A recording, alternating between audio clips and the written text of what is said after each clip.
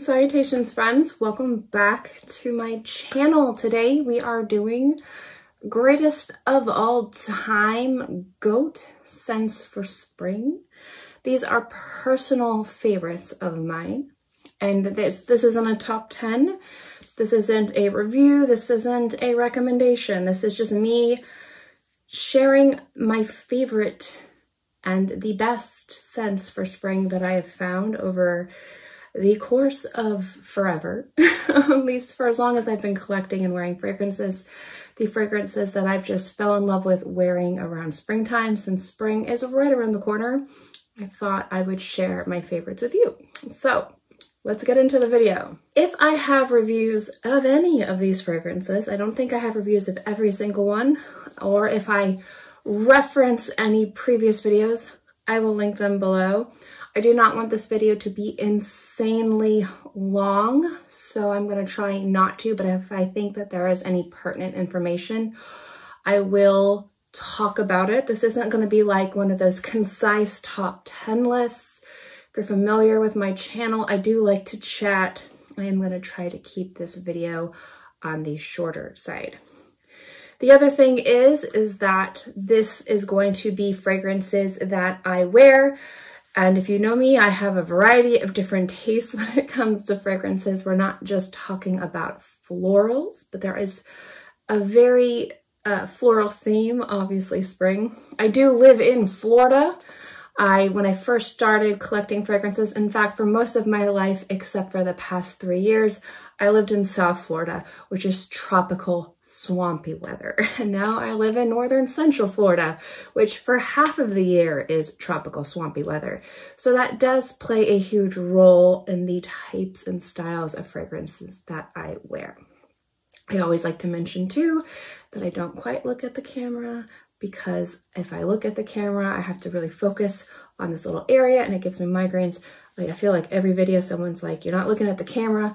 I know, I'm sorry. I'm just getting that out of the way until people stop mentioning it. Also today we are showing off the birdie and not the wizard, the birdie. But if the wizard comes out, you know it's a good magical time. The other thing is most of these fragrances were purchased. Some of them were PR, but that does not play any at all in any way in why these are part of this list. Just because something was given to me does not mean that it made it part of this list. It just means that I love it. But most of these fragrances were purchased, and some of these fragrances I've never mentioned on this channel before, or I've only mentioned in passing once or twice. So I will talk about those. And at the end of the video, I will mention the top 3, my favorites, and kind of explain why. The first one I think is probably one of the best and one that I like to wear. It's part of a collection of fragrances that I just love. It's Elizabeth Arden. This is green tea, specifically mimosa. I could wear any of the green tea fragrances. I own all of them minus 1 or 2. I think I need to buy the newest one. If you guys are not familiar with my channel, goodness, I love Elizabeth Arden green tea and Elizabeth Arden green tea flankers. I think this is a tremendously beautiful fragrance and fragrance line. Full retail price, you can find these for like 40 to 50 bucks, and you can find them ridiculously cheap gray market. And just beautiful fragrances, especially if you love tea scents. If you're not familiar with my thoughts on tea scents, again, referenced videos linked in the description box below. But my love for Elizabeth Arden green tea is just, I adore it. And green tea mimosa is such a beautiful workhorse of a spring scent, especially from spring to summer, when the transitional beautiful springtime goes into the humidity oppressively dense weather of southern Florida. Humidity, which is gross, and I hate it, and it's nasty, but just a beautiful scent. It smells really good. It's just very effervescent and sparkly, and just has something about it that's also very clean and fresh. And as a springtime scent, it is a workhorse. Now, most of the Elizabeth Arden fragrances I can drown myself in. I will be an oversprayer if the fragrance allows it. However, this one can be suffocating if I overspray. Thus, I have a smaller bottle of it, and also thus, it does not look like I've touched it. This is a one spritzer for me, but it is one of my favorite and more of a utilitarian spring scent. Another fragrance that is a one spritzer and I love, and this one I'm not going to say is polarizing, but a lot of people kind of turn their nose at this fragrance, at least a lot of people who consider themselves fragrance elitists or fragrance snobs.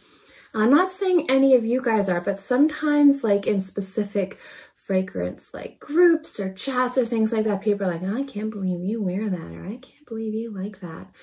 And this is kind of going into like the niche versus designer versus expensive versus inexpensive versus celebrity versus like there's a lot of turf warfare going on. And this particular fragrance and some of its flankers, I think there's like one or two flankers. I don't know much about the other fragrances that are a part of this family. I think there might be one or two flankers. I could be wrong, and I probably am, so feel free to educate me in the comment section below. But this particular fragrance, I spray one of, and I love it because it's clean and fresh and classic. It's a very dated fragrance, but in a very positive way, very mature scent. And it's from the Perfumer's Workshop, and it's Tea Rose. And this is one of my favorite spring scents. Now this again is a one spray, one spritz. I can't overspray this. Oh, no. But as a favorite fragrance for spring, as a G.O.A.T scent for spring, this is, I love. Because to me, this smells like the most beautiful, like hand soap, perfumed hand soap. And there's something about the way that that smells that I just find to be so gorgeous and so luxurious. So growing up, for me, the height of luxury was those beautiful decorative soaps that were like pressed with these beautiful floral designs that had those very elegant and very heavily perfumed scents of like gardenia and honeysuckle and jasmine and rose. And like you'd wash your hands with them, or you have those little bath bombs, or not bath bombs, but those little bath bubbles, and they were filled with the bath oil, and then you'd put them in your bath, and then they would kind of turn into a mush. they wouldn't quite dissolve. But then your whole bath would kind of smell like rose, and then you have this like really dense rose smelling bath oil. And that was the height of luxury for me, and to me still is. I love it. And springtime is when I would take a lot more baths, because that's when I was doing a lot more activities outside, because summer was a little bit too hot. And so like this smell is very much like a springtime scent for me.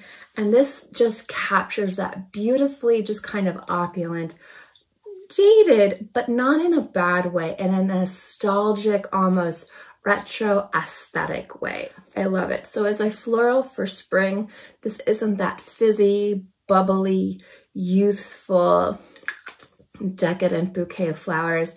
This is a very dense, dated, beautiful rose that has that kind of oily bath soap opulence to it that some people just don't like, and I love. And it is one that I love, but not more than one spray. Oh no, even maybe just half a spritz. But it's really beautiful, and I do really enjoy it. I know I told you guys that I was gonna try and make this video not too long. And the first two fragrances I've talked to, I'm looking at my little timer up there on my iPad. We're at 25 minutes. I'm gonna have to cut this down. These are more workhorse fragrances. If I have reviews of them, I'll link them up. They're great. So I have Jo Malone Wild Bluebell. Love it. It does not last on my skin more than I feel like 10 minutes. But I love it. I've talked about that fragrance a bunch. I love the fragrances from Demeter, specifically Earl Grey Tea is one of my favorites to wear in springtime. That bergamot note, specifically in this fragrance, pulls a little bit creamy on my skin, and it's one of the fragrances I really like to wear a lot and layer a lot. And I'll probably do a springtime layering favorite video. I know layering and blending fragrances is a bit of a polarizing conversation, but I know you guys like this video, so I'll share it. Those are the workhorse fragrances. Now, those are also the cheaper, the more inexpensive, the more accessible. I do have some fragrances that you wouldn't expect to be part of my greatest of all springtime fragrances, and I wanted to share those next. Stereotypical springtime fragrance would be, but ones that I love. We have number 18 from Chanel. This is the Eau de Parfum version, but I do greatly love the Eau de Toilette, but in my opinion, the Eau de Parfum is good as well. This is one that I've worn a bunch. Actually, this is from Imaginary Authors, Slow Explosions. Look, I've worn a bunch of this. There has been a bit of evaporation with this too, I will not lie, but just a bit. I wear this one in spring a lot. This is another workhorse fragrance for me, but I like how this is kind of cozier. And the woods in this are more of like a sour aromatic woods on my skin, specifically with the leather and the apple. And that works so beautifully in spring on my skin. It's a different composition than sparkly florals for spring that I've just been kind of craving and always seem to crave. So Slow Explosions has been one as a leather lover. I wear a lot. And Sultan from Royal Crown, as you know, this one's beautiful. This one's gorgeous. This is one of my favorite woods. Love cedar wood. Love how this smells burnt and kind of charred and sweet. It's gorgeous. But sometimes I found when it's like super cold, the wood pulls a little bit more mentholy.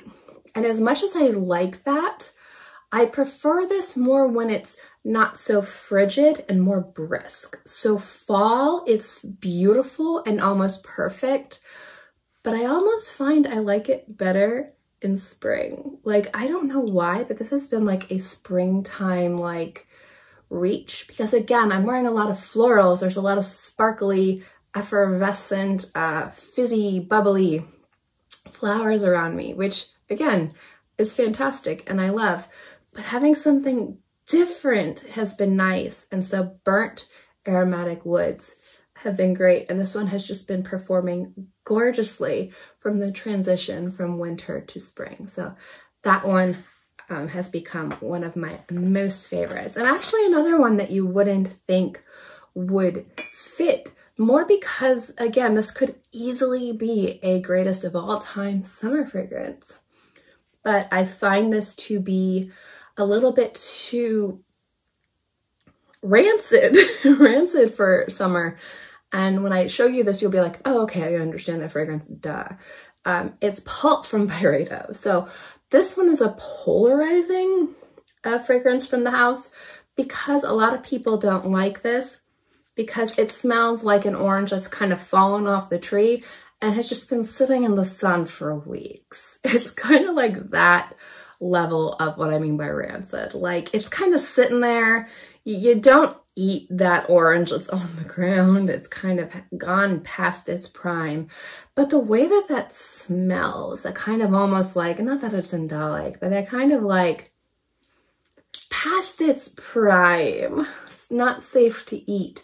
Citrus. It's more warm. It's more creamy type of citrus that this has. It's a little bit sour. It's a little bit, again, it's not green. It's like a soury wood type of smell that it has.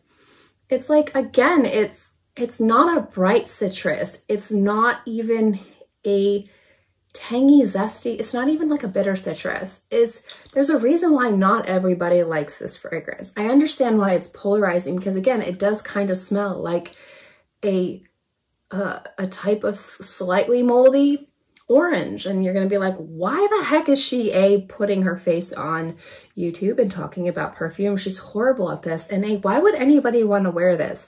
But there again, kind of like when you eat cheeses that are like blue cheeses and you're like, I don't understand why people eat that, and then you eat it and you're like, oh wow, this has a depth of flavor. The same thing with like, especially citruses can have a wide variety of depth and complexity, not just with way different citruses can smell, like mandarins and bergamot and grapefruit and lemon and orange and things like that. It's how they can smell. Are they bright? Are they citrusy? Are they sweet? Are they creamy? Things like that. But a beautiful way that citruses can smell is slightly turned, and kind of like how woods can be slightly sour. Again, that's more of an aromatic quality, not like it's bad. It's like a bitter quality. It's like a slightly sour quality. That makes something on the skin really beautiful, and that works really well in this fragrance. And that sourness gets a little bit too much in summertime, but in spring, it's just gorgeous. So again, I do really love this fragrance for the summer, but in super humid summer, it kind of smells like you're in an orange grove and nobody's been taking care of the orange grove and all the oranges are on the ground and there's too many flies and oh my goodness. But in springtime, it's really beautiful and it smells intentional, and that's what I like, is I like deliberate intention with my fragrances, and there's something about it that's conceptual and beautiful, and that's what people kind of sometimes I feel miss from the House of Byredo. And it's a polarizing fragrance, and it's one of my favorites for spring, and I'm talking way too much, but yes. Another one that is, I wouldn't say it's polarizing, but it's more of a conceptual spring fragrance, is Koala from Zoologist. This one blew me away when I smelled it. Again, it's that eucalyptus. It's a little medicinal, and I love it. I love this fragrance so much. It's one of my favorites from the house. And for spring, again, if you want something that is not, again, sparkly flowers, and sometimes, again, I love sparkly flowers, and we're gonna go into the florals next. But one I've been wearing for spring, again, one spritz, and it's just been beautiful. Before we go into my top 3, we're going into 5 just flowers. Flowers for spring, how groundbreaking. Yeah, I know, but these are great. First one is Kazemi from House of Matriarch. Beautiful, absolutely gorgeous rose fragrance.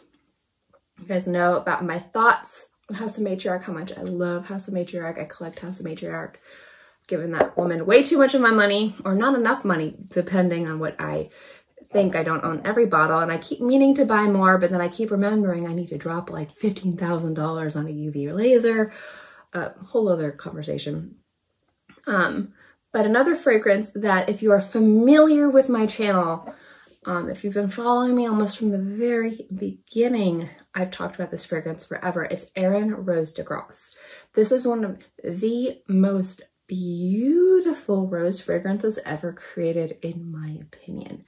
Now, Erin as a house, I find as a designer house, is underappreciated, and some of their fragrances are, they're fine. I'll buy them. They're good. They're great. They perform pretty well. They're not inspiring, but their price point is pretty good for what they are. I smell them. They smell really good. They perform pretty well. There's nothing groundbreaking about them, but Rose de Grasse has been just a stunner of a scent for rose lovers. It's absolutely beautiful. There's a clarity to it. There's a sweetness to it. Love me some jammy rose fragrances. When you have a jammy rose, it changes what that fragrance is. And it's nice to smell a sweet rose without the fruit, or to have the fruit there and not have the jam. Again, it's a deliberate choice. It's a balance. And this is just so gorgeous and so elegant and so wearable. So for rose lovers out there, just worth trying if you have the opportunity. Now this is floral in a different way. Beautiful fragrance and floral. not in your standard sparkly floral way, but really gorgeous and appropriate for spring. Very much worn. Again, you can overspray this, but in spring, I don't like to overspray this. I actually don't overspray a lot of fragrances in spring. It's mostly like summer and winter. But do like the scent a lot, one of the greatest. I do like to blend this too. You will see this in my layering and blending video. I'm gonna stop holding this because it's very clanky. We have Creed Florally. Now this one is one that actually I'm almost halfway through this bottle. I love this fragrance. This fragrance is one that isn't the most beloved by the House of Creed, but I find myself wearing it so frequently. It just works really well. It smells really nice on the skin. It's really beautiful. It's very feminine. And I really, really like it. I ended up getting a sample of it, and then I found a really great deal on the bottle. The bottle was not sent to me. I think I bought this bottle from like Rue La La, which is like a discount site where like Nordstrom and other places on their stuff. I don't know exactly if it's affiliated with Nordstrom or Neiman Marcus, but I think that I don't know if they intentionally marked this to like 75 or like $100. They had it for $100 and I was like, oh yes, I will pay that, because I don't know if it's quite worth the $415 full retail price, but it's worth $100 in my opinion. So I purchased it, and then I noticed before, like a few months later, it was like knocked back up to like $250 like on there. So I think I got a really good deal on it. But overall, I love this scent. I wear it a lot. I think it's really beautiful. It's very easy to wear. It's not like an inspired, gorgeous, timeless classic from the House of Creed. It's definitely, again, in my opinion, this is why Creed doesn't send me anything, and that's totally okay. I'm perfectly capable of buying my own stuff.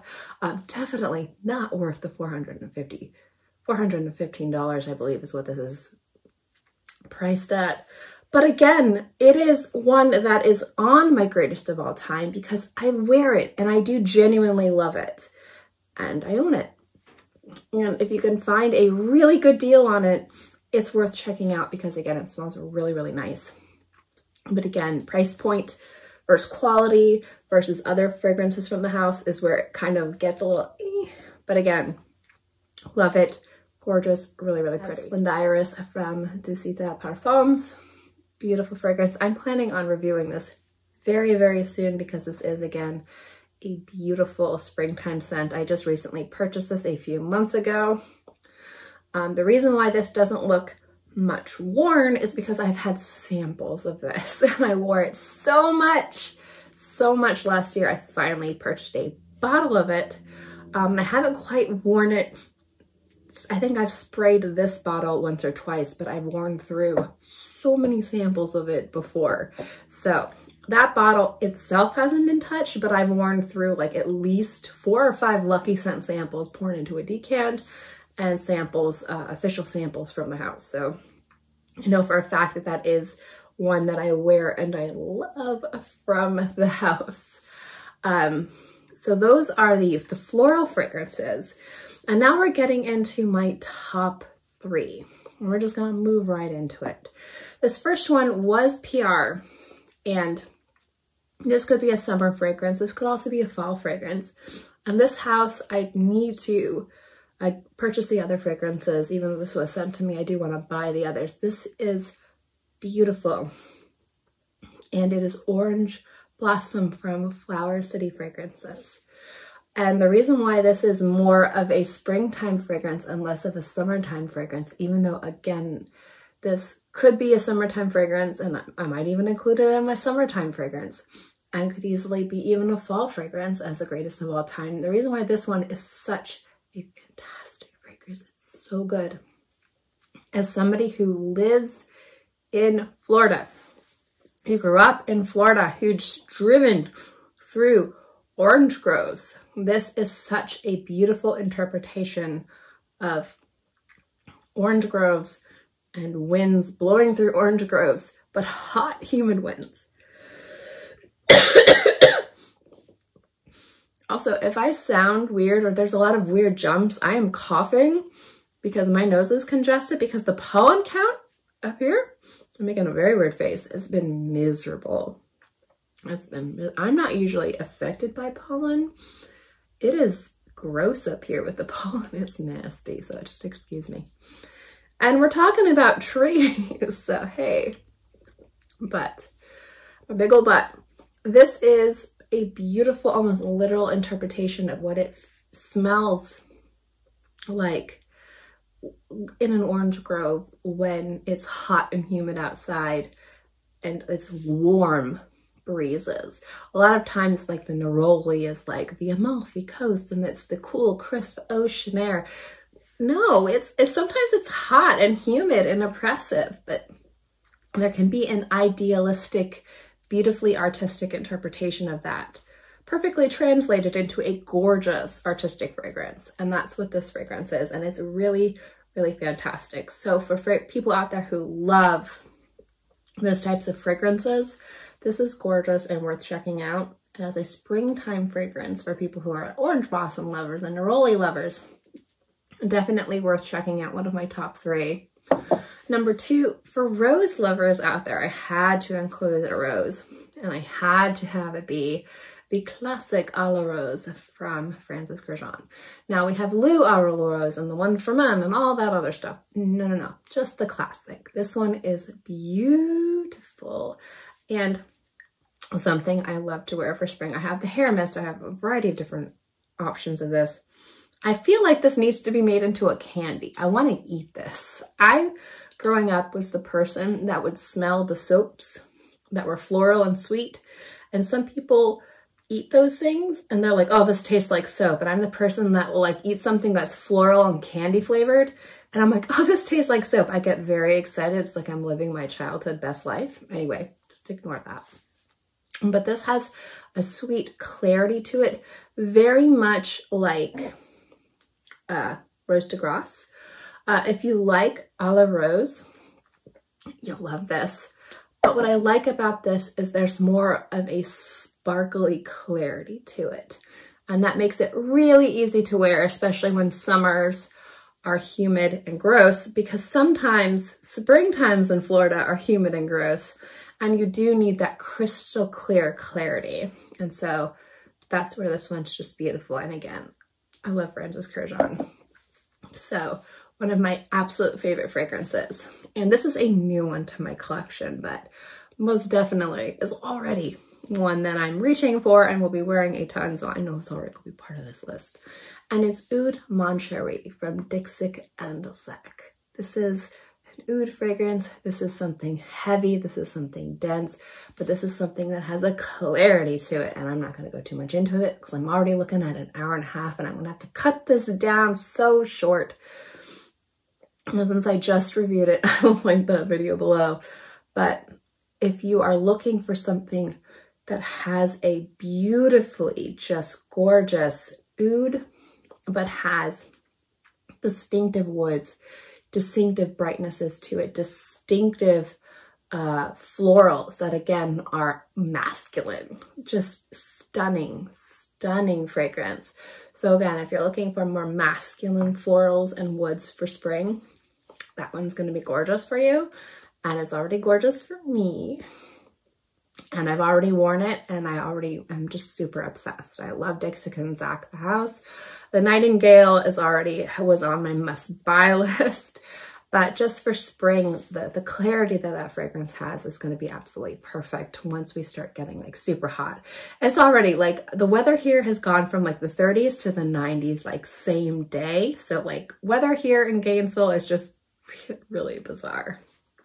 But those are my greatest of all time springtime fragrances. Now, I don't know if I'm going to redo this video. I'm obviously not going to do this video again next year, but I might redo this video again in a few years.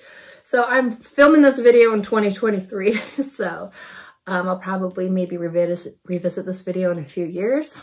But I've been collecting fragrances for 20 years. I think over 20 years. I'm going to be 39 this year. I've been collecting fragrances since I was 16. So these are pretty much like the fragrances for spring that are the greatest of all time since I was 16. So I'm just sharing these with you guys. So I hope you enjoy this video. If you agree with any of my picks or if you disagree with any of my picks, let me know below. But this isn't so much of a recommendation video, even though I'm like, hey, check this out, I love it. This is more of me sharing my favorites with you guys. And if your taste aligns with my taste and you want to try something new, then maybe take my recommendations into consideration. But I do have weird tastes and I do live in a very weird place in the world. And by weird, I mean our weather is like walking through Campbell's soup. So again, take this video as more entertainment and less as a reason to go spend your money. Do understand that your opinion is the only one that really matters, not the opinion of some random potato on the internet. But I do hope you enjoyed this video. As always, guys, thank you so much for watching this video. I hope you enjoyed it, and I will see you next time. Bye.